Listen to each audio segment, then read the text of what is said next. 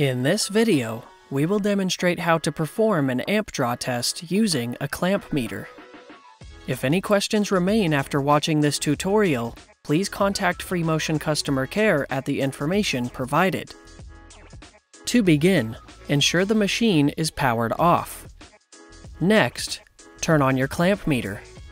With the meter zeroed out and set to the AC amps setting, put the clamp around the main power wire in to the controller.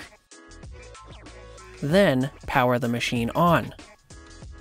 With the machine fully booted up, set the machine speed to a range of between 6 and 8 miles per hour.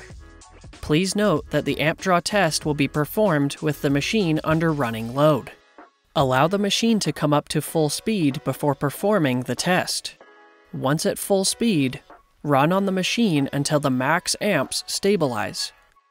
Then, select Hold on your meter and stop the machine.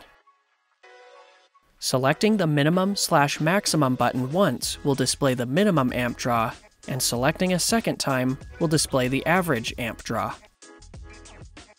This concludes the amp draw test tutorial.